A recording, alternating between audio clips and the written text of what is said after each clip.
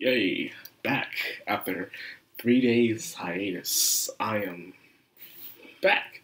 I was really busy yesterday, so forgive me for that. Well, anyways, let's just get into the review of Ascendance of Bookworm. When life gives you lemons, it's a saying that I like to hear, because not only I like lemons, but I also like what it means. When a situation that you don't like is given upon you, it is up to you to decide what you want to do with it. And that's exactly what mine did. Of course, you will start out angry, mad, you're given this and things are going smoothly, then someone just throws a wrench into your plans. And you're like, oh my god, you gotta be kidding me. Now of all times, when everything's running so smoothly. And that's exactly what happened to mine. She was excited, things are going well with the picture book and everything. And then this novel dude comes up and just completely wrecks her library. And as most people would just throw a fit, they want to hunt the person down, beat the holy hell of them.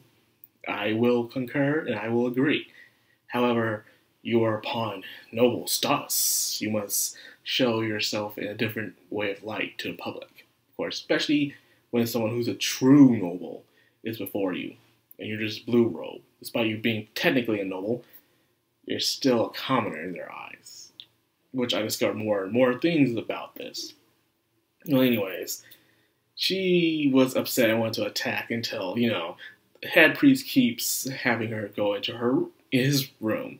And this is where I had to say, the comic section, when I was watching the anime. You guys need to stop. You gotta keep me in the comments like, oh, he's inviting her back into his room again.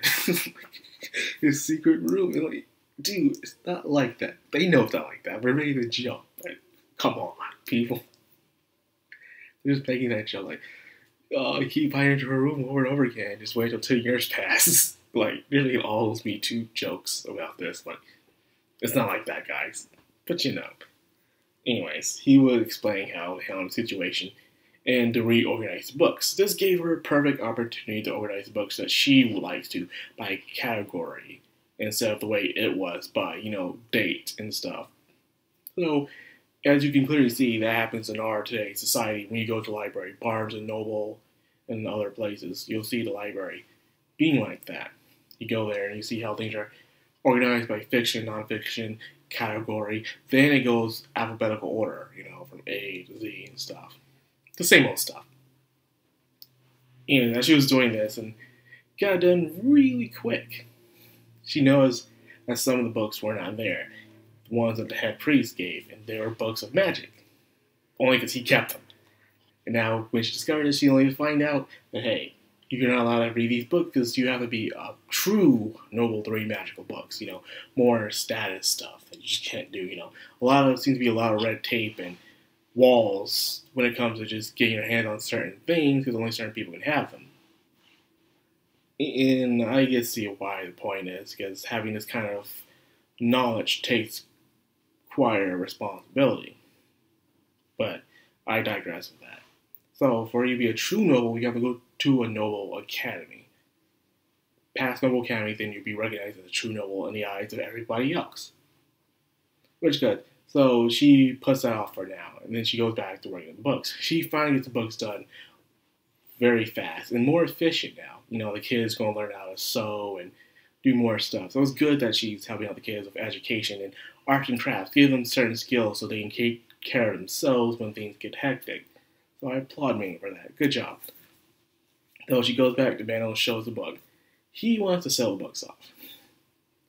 It's great to make a profit, but sometimes you just want to do things just for the sake of doing them, the goodwill out of things, And when you do turn a profit, some people kind of see you as a sell sometimes. It kind of reminds me of that one situation going on where this one celebrity did this YouTube show called Good News.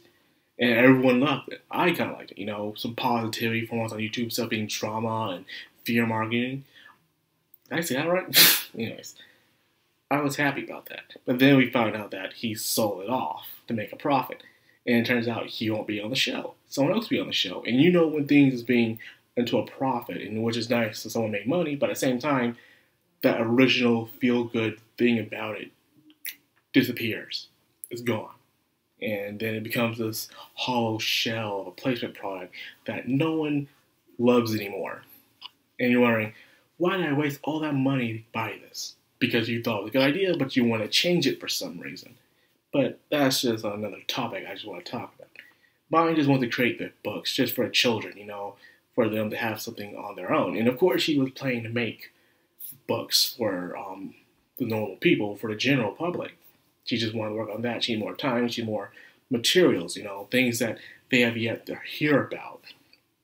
Even to the point where the head priest himself was impressed, but yet a bit cautious on her knowledge, And it's something that a lot of izakais do, The person who comes from the other world always brings the ideas to that world, And the thing about it is that this show does it where most fail to do it, where when one person brings in so many ideas at a fast, rapid pace, because usually good ideas takes years to perfect, even have to cause some accidents for it to happen, your intention is to do this, but something happens and then it goes this way, but that product that you did not intend to make becomes more successful for the world than the one you did want to make, if you get me, anyways.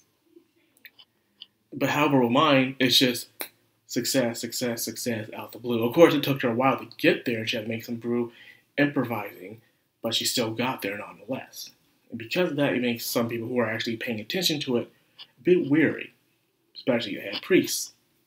Okay, she's making all these things completely fast, and it's very alarming. So why is she making all these things? It's a bit kind of cautious. When you see someone doing this kind of thing, it does raise a few eyebrows, And as a girl who just wants to read books and help out people, which is kind of her heart, it's something that a lot of these guy protagonists forget to do is be wary of the things you do. Especially when you have nobles watching you 24/7. People want to say, okay, this girl has some ideas. She has large capabilities of mana. But why do you... large amounts of mana.